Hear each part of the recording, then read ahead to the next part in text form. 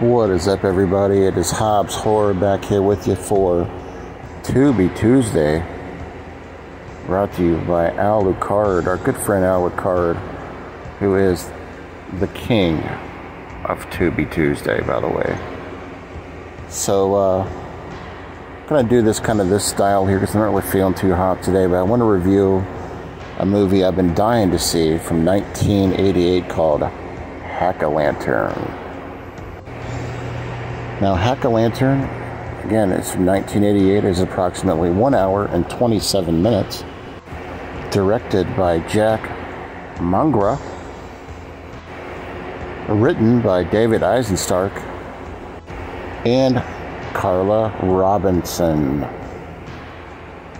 We have Hy Pike, who plays Grandpa in the film, and Gregory Scott Cummins, who plays Tommy, who was also in Phantom of the Mall, Eric's Revenge, and a bunch of other movies. About 90 credits to his name. So, Hack-A-Lantern, we follow Tommy as his grandpa visits him with some pumpkins in the back of a pumpkin, kind of like a hayride type truck where they're delivering pumpkins to him before Halloween or the night of Halloween. And during that process, his mom's there and Grandpa visits, and for some reason, Tommy's dad just isn't too fond of the grandpa. You know, he feels like things are kind of awkward. He wants to know kind of what's happening. Why is Grandpa so weird, you know? Meanwhile, Tommy cuts his finger in a pumpkin and weird things start to happen. And next up, a dramatic and traumatic experience happens in Tommy's life. We fast forward to about 10 or 15 years later. I don't want to go into it because I don't want to spoil the film as to what happens.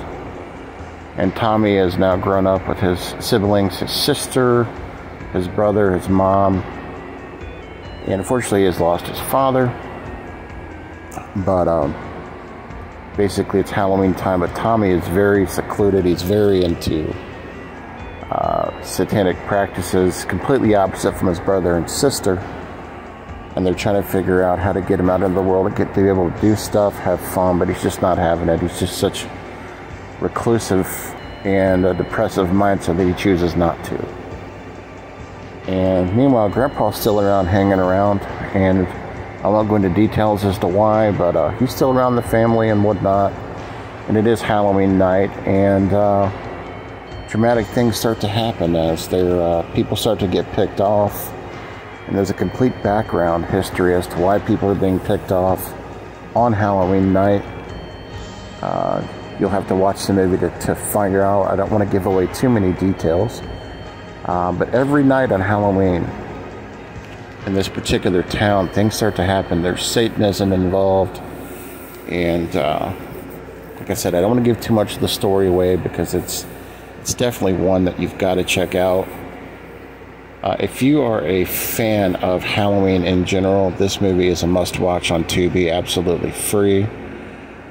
What's funny about this movie is this actually just went to court last year on TV because the Massacre Video, who put out this movie, was suing somebody that put this entire movie on YouTube, which is why I'm not actually showing clips either. I don't want to be sued. But if you're a fan of just a Halloween feel, there's lots of Halloween. There's a Halloween party. Of course, there's Halloween decorations. There's pumpkins. There's costumes. Halloween music.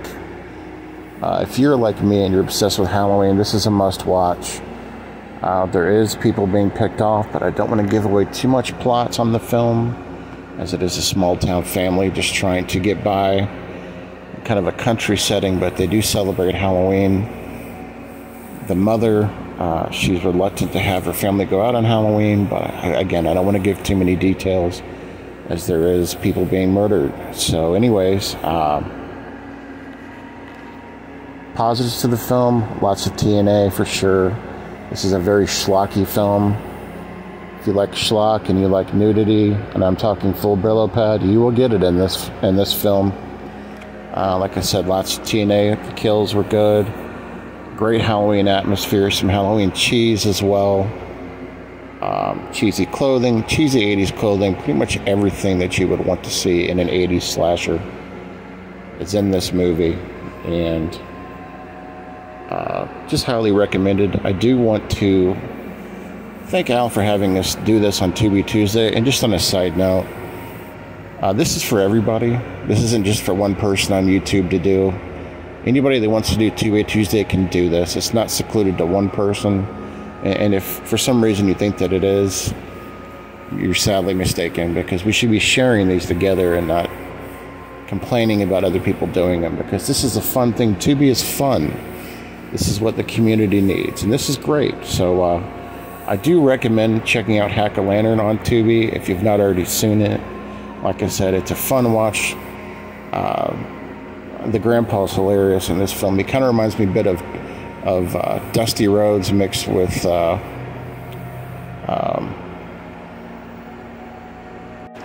Jim Varney, but the grandpa's in the film as well, and he's got a pretty big role. But like I said, I don't want to spoil the film at all. I want you to watch it.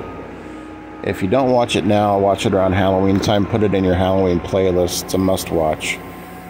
All right, guys, this is Hobbs. Catch up with you later. Like I said, I'm just doing this style of day because I'm not feeling very hot. Don't really want to film anything, so I thought I'd share this pretty cool little background for you. Catch up with you guys later. Thanks for everybody participating at Tubi Tuesday and Al Lucard. Go check out his channel. And all right, guys, peace.